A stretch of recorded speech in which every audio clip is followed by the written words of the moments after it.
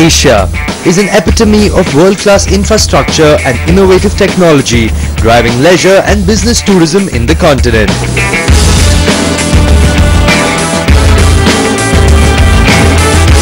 Singapore, which is often considered a gateway to Asia, is a paragon of outstanding infrastructure with excellent air connectivity, a robust public transportation system, digital connectivity, world-class hospitality and entertainment.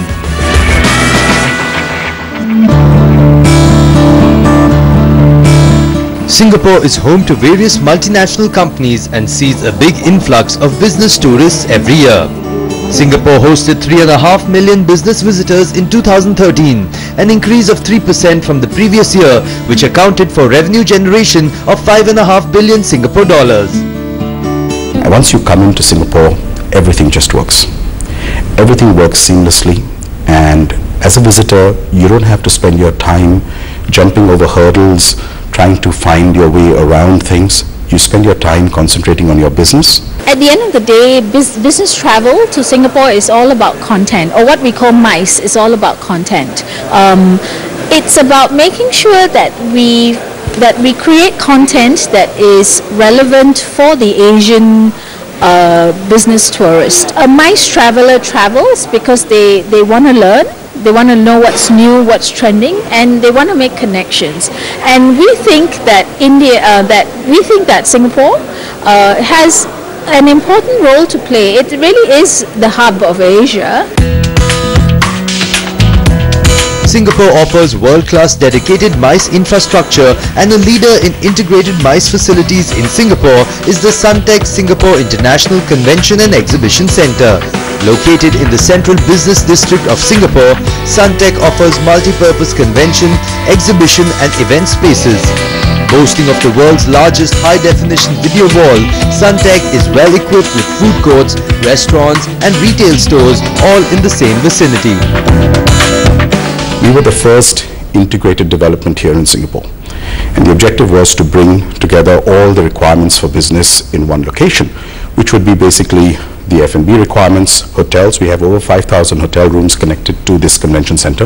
Of course, the convention center itself, which is 100,000 square meters of space, and office towers, and one of the largest malls. Moving fast forward up to 2013, 2014, which we are in now, we redesigned and renovated the convention center in 2012, 2013. And what we did was we upgraded the center to make sure that we can meet the needs, the evolving needs of the clients for today's MICE business. Another dedicated venue offering excellent MICE facilities is the Singapore Expo Convention and Exhibition Centre with its new Max Atria Convention Wing, offering 100,000 square meters of indoor and outdoor space, serving more than 8 million visitors and 800 events annually. Singapore Expo is situated in the eastern precinct of Singapore. It is in a thriving place comprising the Changi Business Park, the new university, the Singapore University of Technology and Design, many MNCs, SMEs. It is therefore in a prime position to leverage on this thriving ecosystem, which will lend itself well in terms of a variety of business events that can make use of Singapore Expo to advance their respective development agendas. To enhance its appeal as a business destination and take MICE a step further, Singapore offers integrated resorts with a comprehensive range of amenities such as hotels, convention facilities, entertainment shows, theme parks, luxury retail and fine dining, offering more than 33,500 square meters of MICE space. In the past, you see, Singapore was seen more as a stopover destination for leisure travelers. Now we are seriously a MICE destination. People come here not just for a couple of days, they come here for a whole week because there is so much to see and do, not just here in Resorts World and Sentosa, but the whole of Singapore. And that's been one of the big game changers. The building of these integrated resorts has totally changed the way people are looking at Singapore as a MICE destination. When you look at Singapore as a hub, flight connectivity is probably the best in Asia, and facilities like this, when they exist, is seamless travel for people attending shows like this. So organizers want to be in a destination where logistics are absolutely easy for them to do. That's the biggest challenge they face, and I think Singapore does provide that to organizers. So most certainly, I think having MICE at the heart of it is a winning strategy. One of the premier properties developed as an integrated hub for business, leisure and entertainment in Singapore is the Marina Bay Precinct. The precinct features the Marina Bay Sands Integrated Resort, which boasts of a luxury hotel, convention and exhibition centers, splendid entertainment and the best shopping and dining experiences in the region. The Marina Bay Sands Expo and Convention Center is a versatile exhibition and meeting venue that offers 250 meeting rooms and 2,000 exhibition booths to accommodate 45,000 delegates at a time. It's one of 2 integrated resorts in Singapore and in Southeast Asia for that matter. It's a 2,500 room hotel. We have a huge convention space. It's about 120,000 square meters. We've got celebrity chef dining.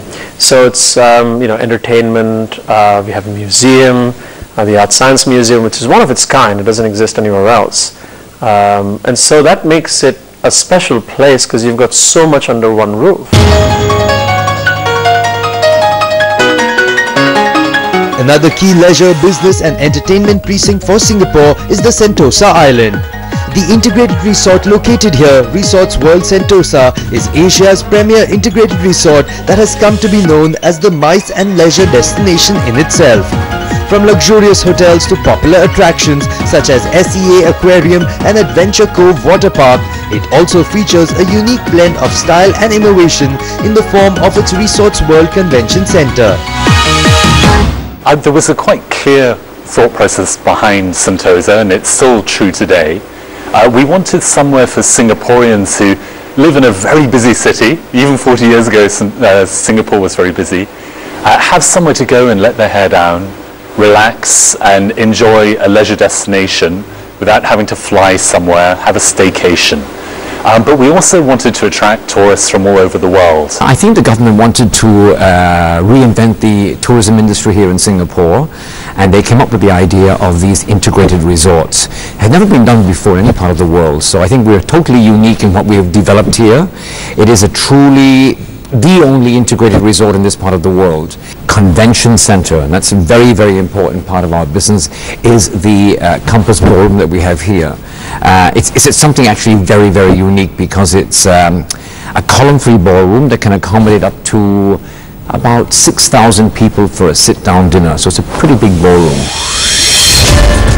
One of the fastest growing economies in Asia, India too is a popular business destination and offers impressive dedicated conference venues such as Pragati Maidan and Vigyan Bhavan in New Delhi and VM Birla Science and Technology Centre in Jaipur, to name a few.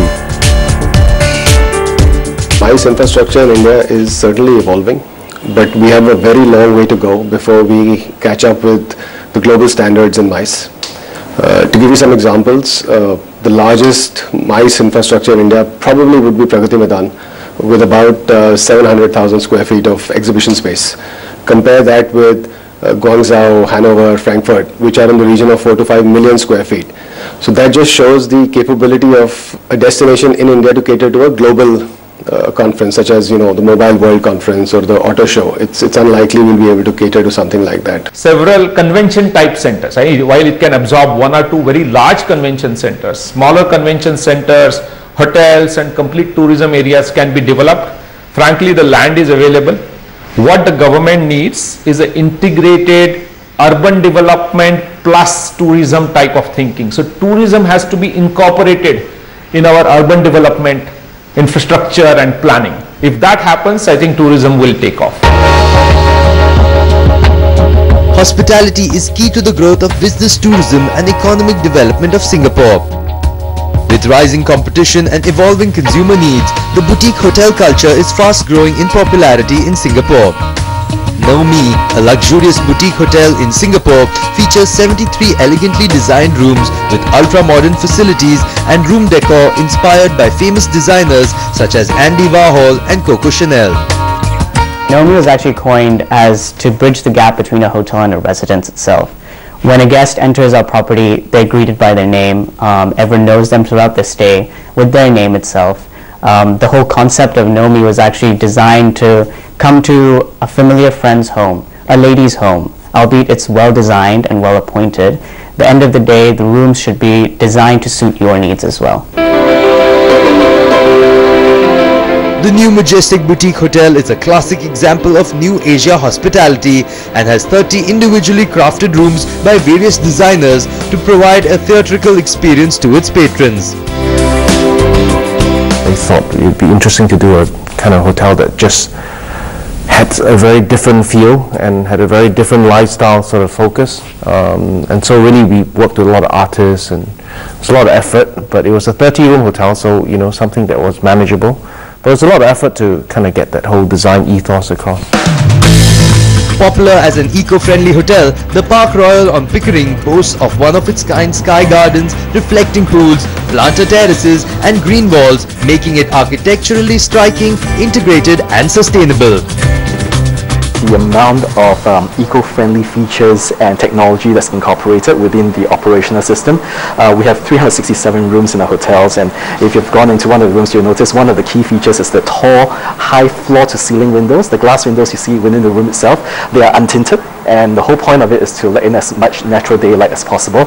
And that way we reduce less reliance, of course, on natural energy to power up the room itself. India, with its growing influx of business travelers, has world-class homegrown luxury business hotels such as Trident Hotels, ITC Hotels and Taj Hotels Resorts and Palaces, to name a few, that offer stellar business amenities. There has been a mushrooming of business tourism in tier 2 towns like Ahmedabad, Pune, and this has been spurred also by the improved air connectivity into these towns. The second thing which has happened is there has been some trend towards the development of MICE infrastructure in the country. I think we have a long way to go, but something has kicked off in that direction. There have been some interesting trends such as the development of hotel infrastructure near airports such as Delhi Aerocity, which has been an interesting development of late. Also, I think what has been interesting has been the entry of international hotel chains into the mid and budget segments. So historically these were highly underserved, and today with the entry of people like Holiday Inn Express, 4 Points, you're seeing standardized service in the mid to budget segment as well. Since the Modi administration, you're seeing the change I call it a renewed enthusiasm, because the developers are now looking inward. Previously they were thinking of investing in Dubai or investing in London, but now they're saying that we want to invest in India. And it could be Delhi, it could be Mumbai, or it could be Pune. The modern and chic Four Seasons Hotel is a popular choice amongst business travelers. It's luxury from the word go, with patrons welcomed with complimentary luxury sedan airport transfers, well equipped with iPads, which allow online hotel web check-ins and meal order placements while being on the go. The international business traveller knows Four Seasons, knows what they're about from a service standpoint to a product standpoint. They've travelled and stayed in our hotels around the world in all the major business centres. So when they come into a location like Mumbai, it's very important for them to have a certain reassurance of what they're going to be staying in and where they're going to be staying. Comfort and convenience is top priority here, with luxurious rooms and suites, well-equipped gymnasium and spa services. This contemporary building also houses stellar MICE facilities and provides well-armed meeting and event venues. We've got about 20,000 square feet of MICE facilities. 2 years ago we opened the Mansion, which comprises of 2 large ballrooms, and we've got 5 meeting rooms. We even have a lawn. And one of the things that is quite unique is a kitchen area. We have a show kitchen, which is linked to a cocktail area and a dining area. So you get some very, very high-powered board meetings. People can have a lot of privacy in a unique environment with a chef cooking for them. And that does add a different twist to it. On the other side, we give you a peek into some of the world-class entertainment and tourist attractions for leisure and business travelers in Singapore.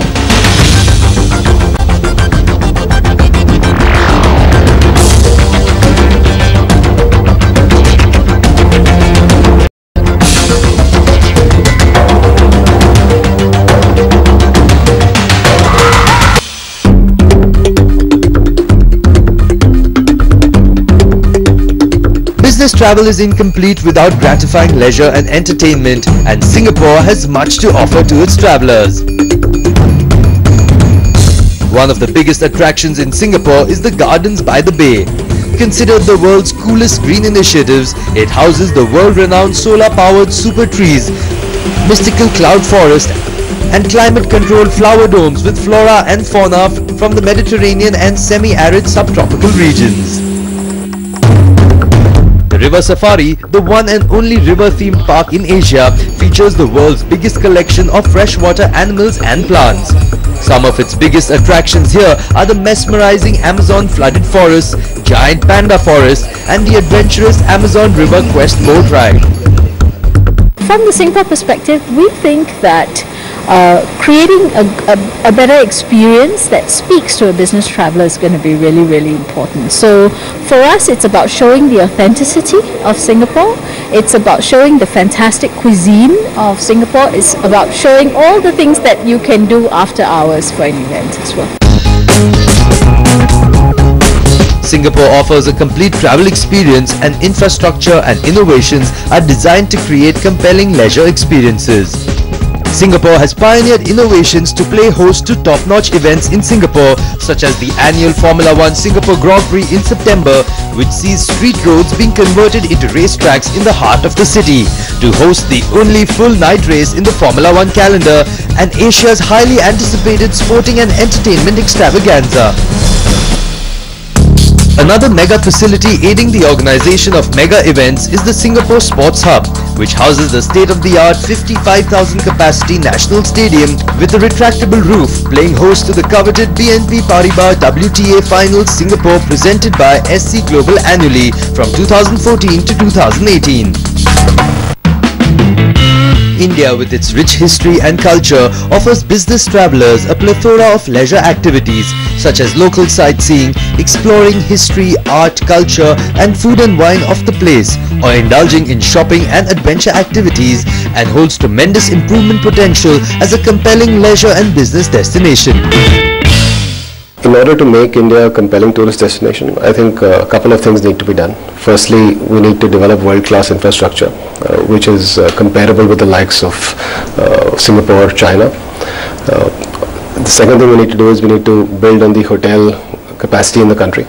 Today, the hotel capacity in several large cities is of the same order of magnitude as the hotel capacity of India as a whole country. So we are sorely lacking in that front. Thirdly, we need to play to our strengths, and we need to build on the heritage options which India provides. So the infrastructure at the heritage destinations needs to be spruced up such that the experience once you get there is as rewarding as people expect it to be. After the break, we put the spotlight on how technology and innovation are becoming the growth drivers of travel and tourism in Singapore and India.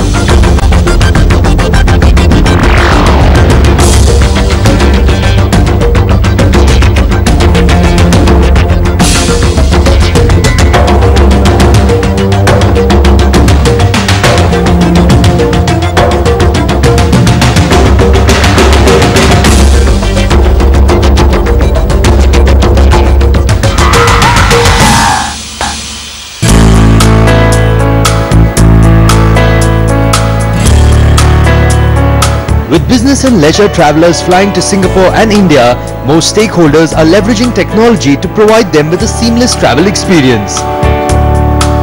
We're working on getting rid of the need for someone to even go and stand at a check-in counter or check-out counter. We've got kiosks that people can use to check out.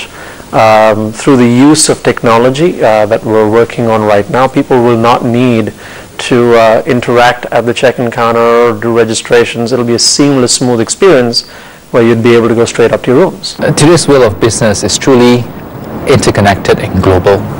It is therefore important that in the course of any business event, they remain connected on-site as well as online. And therefore we have installed high bandwidth wireless Wi-Fi systems. But not only that, it's also important that we have the right standards in place to ensure that every business event and any participant or delegate to the event can be assured that they are receiving international standards. We actually introduced Apple TVs. So that's one way in which, even though you're traveling and you're not at your home, you can still get ready with your tunes, you can watch your movies, you can catch up on your TV shows. You don't feel like you've actually left.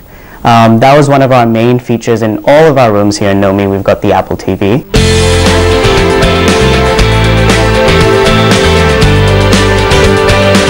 Singapore boasts of great connectivity and has launched various tourist-friendly apps such as yoursingapore.com and Jose, which serve as the ultimate guide.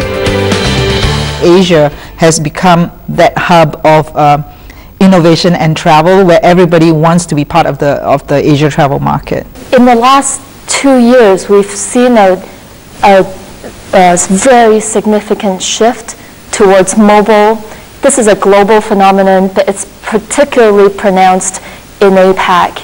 And even today, there's about 1 billion people living in APAC with smartphones. And this accounts for 50% of the global smartphone users. And so I think this shift towards smartphones has driven a lot of the innovation in the industry. I think the suppliers, the hotels and the airlines are investing more and more in innovation and online innovation. The big online travel agents continue to innovate and improve in this space, and also the startup space is incredible. So we're seeing more and more startups start online travel companies all the time, and particularly on mobile. There's a lot of new companies who are really jumping on mobile devices, as they should, and developing mobile first companies which are working really well. So for the consumer, I don't think there's been a better time for travel. Technological innovation is on the upswing in India as well to aid travel and tourism.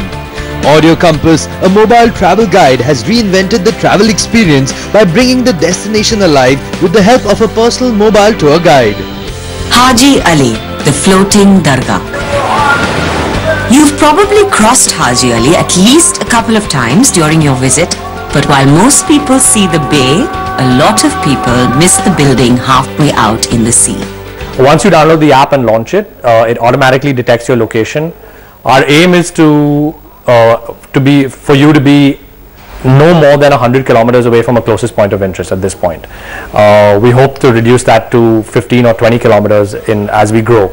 So anyway, like I said, once you open the app, you have the app automatically detects your location and pops up a bunch of what we call points of interest that are close to you. You simply tap on a point of interest and immersive, accurate, audio-based content starts playing that tells you the story of that destination.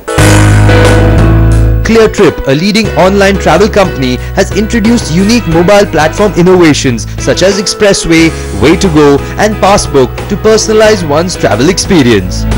One of the first was Expressway, where it's save your card and swipe and pay. Right, that's something that we launched, I think, about 3.5 years back now. A few other features that we built. Way to Go was another interesting feature that we built, which is essentially a multimodal search. Helps a consumer to figure out how to get from A to B using multiple modes of transportation, not just air, right? But it could be a combination of air plus rail. So increasingly, we are seeing a lot more traction from people who typically will book through a travel agent for their corporate travel, but on their personal trip are booking through us, and using a lot of the tools that are available, right? One of the first ones that was really popular was the Passbook. Using the Passbook feature on Apple, this was about 2.5 years back. We were the first ones in the country to launch it, and people don't need to print their tickets anymore, right? You can just show that Passbook at the airport and enter the airport. Spearheading such innovative transformations is not an easy task and has met with its fair share of challenges. But we've identified the need for people to continuously remain connected for whatever reasons, whether it's business or private. And we are working closely with Singapore Tourism Board, for example, and other entities to see if we can start expanding this concept of free, high-density, high-speed Wi-Fi across precincts, across large swaths of Singapore, because that will again make it very compelling for visitors. Meeting the expectations of of a traveler who's gotten a lot more sophisticated. As I said, you know, before, a lot of it is down to how do you deliver to him the same functionality in his sort of day-to-day life that he gets at home.